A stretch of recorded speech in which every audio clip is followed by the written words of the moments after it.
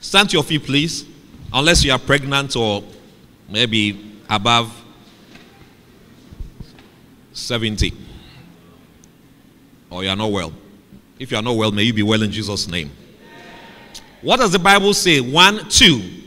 No man can serve two masters. Let's take it again. 1, 2. No man can serve two masters. For either he will hate the one and love the other, or else he will hold to the one and despise the other. You cannot serve God and mammon. Tell somebody, look at two people, look at the person eyeball to eyeball and say, you cannot serve God and mammon. Have you gotten two people? I heard somebody saying Tofiakwa. You may take your seat. This is a very simple sermon. Like I said, if at the end of the sermon I've helped you to examine some choices in your life, I believe I have done my job. Number one, you cannot serve two masters. You cannot serve idols and God. Amen. An idol is something that becomes an object of attention or worship. An object of excessive attention or worship. Are you getting me? Unfortunately, today's world, we have things we call idols. And now they are popular television programs. Well, how many of you have seen idols before? And it is almost changing the name into something glamorous. Something acceptable. But an idol was never acceptable. I said an idol was never what? Acceptable. In the Bible, those who worship idols, God dealt with them. 23,000 people fell in the wilderness because of idol worship. Wow. Can I speak to you? God has warned that we should not make images of stone or wood. We are not to bow down or pray to any type of idol. Bishop has a story here. He said, I once visited a town in which I found a space in the center of the city filled with images of antelopes, leopards, fish, and birds. The people in the town worship these idols. How many of you have seen some of these idols in different parts of Accra before? Different parts of Ghana before? Yeah, not just Accra. Ghana is all over the place. Almost every city you go to, there's a place. Some places, they are more obvious than other places. Are you listening to me? God wants us not to make images of anything on earth. I think it's one of the 10 commandments, isn't it? Also, I'm the Lord thy God, thou shalt have no other gods before me. Something like that. How many of you remember your 10 commandments? Charlie, the mosque is quiet. Sorry, the church is quiet. We are not supposed to make images of anything. Antelopes, birds, fish. Listen very carefully. Bishop says, I know a town in which a solitary means a kome. A solitary crab. And by the way, when I read it and you also know it, say, this I know. Can we practice it? Say, this I know. Okay, listen to Bishop. I know a town in which a solitary crab stands high in the city center. So precious is this image that the road was diverted around it. This I know. No one dares touch that holy crab.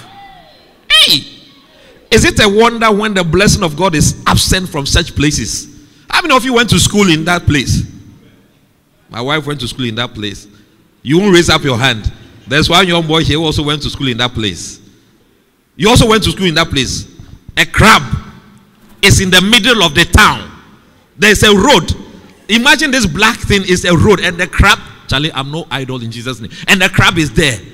Do you know crab, by the way? What is the fancy for crab? Koto. Ga is what? And so when people are saying the soup has car inside, you are saying it has crab inside. So what about na What? Small crab. The one you can just put in your mouth like that. Tell somebody, can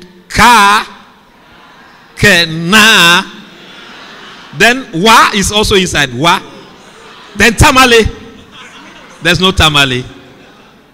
If there's wa, there must be tamale. Wa is snails. Can you imagine a road? And it's a real road. In the middle of the town. To the point that the highway engineers decided that as the road is coming, they have to leave the idol and then meander around the idol. It's a town in Ghana. Yeah. It starts with C. Yeah. If you want to say it in the local language, it starts with O. Pastor, it's my hometown. If it is your hometown and there's a crab in the middle of the road, shouldn't I say it? I will say it. And that town doesn't seem to seem the same way. May the Lord bless that town and help us. Listen, if you are a Christian, you must decide that I would not serve God and idols. Is it a good thing? Leviticus chapter 26 verse 1. You shall make you no idols, nor graven image, neither rear you up a standing image. A standing image. Neither shall you set up any image of stone in your land to bow down to it. For I am the Lord your God. That's why Daniel and the other people, they decided not to bow down to the image that the king or whatever created. And they were vindicated. May you not bow down to any idol in Jesus' name. This is a very simple sermon. Just listen to it and may the Holy Spirit lead you. Exodus 20 verse 4. Thou shalt not make unto thee any graven image or any likeness of anything that is in heaven above, or that is in the earth beneath, or that is in the water under the earth. Exodus 20 verse 5. It says, thou shalt not bow down thyself to them, nor serve them. For I, the Lord thy God, am a jealous God, visiting the iniquity of the fathers upon the children unto the third and the fourth generation of them that hate me. Do you know there are houses that they put some of these idols right on top of the door? Yeah. So that when you are going every time, so that the doors are not even tall enough. When you are going, you have to bow down. Your village. And maybe my village too. Maybe. Look, be very careful about these things. When we come to church and we are singing, every tongue in heaven and earth shall declare your glory, every knee shall bow down. Every knee shall what? Bow at your throne. Every knee shall bow before your throne. Listen, take notes from me. If you forget everything, don't forget this one. Every knee shall bow. I said every knee shall bow. It's a scripture. Is that not a scripture like that? Every knee shall bow. Only that some will bow too late. A bow too late is a bow in vain. Sorry. A bow too late is a bow in vain. Every knee shall bow. Make sure you bow at the right time. Make sure you bow to God at the right time. Instead of bowing to idols, let us learn to bow to God. Amen. Let us bow to the word of God. Let us bow to God himself. Praise the Lord. This is a very simple message. You have no idea. Idols. They are in, when you go to Asian culture, I'm an architect, so what I'm telling you, you can take it to the bank. When they design their houses, at the corners of their houses, they put certain scary, if you watch movies, some of you watch Snake in the Monkey Shadow, Shaolin Temple and all those things.